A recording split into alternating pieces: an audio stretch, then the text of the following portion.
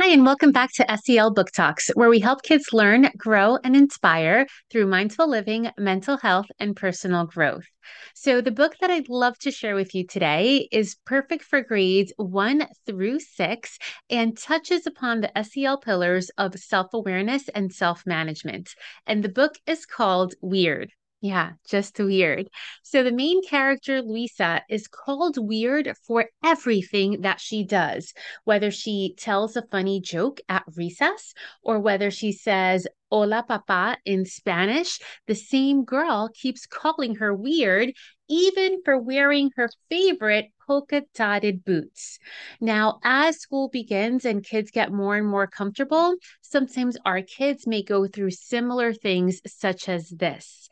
And I love the book because in the end, Luisa finds her confidence and how to just look past the girl who is calling her weird. And then the girl eventually stops. So the reason I love this book, it has some cultural appreciation with some couple of Spanish words. It also talks about self-awareness. So first understanding yourself and then self-management, what to do when you're not feeling your best, what to do when others perhaps are teasing or making fun of you, and how to keep that all together. It also reviews tattling versus telling can be used in a classroom, perfect for that.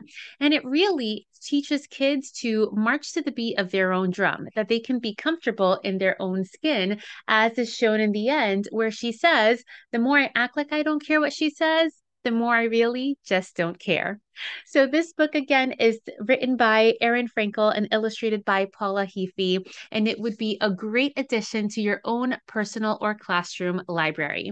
So if you're interested to getting it for yourself, I invite you to please use the affiliate link down below. And of course, if you have any questions, you can always contact me at hello@freetobemindful.com.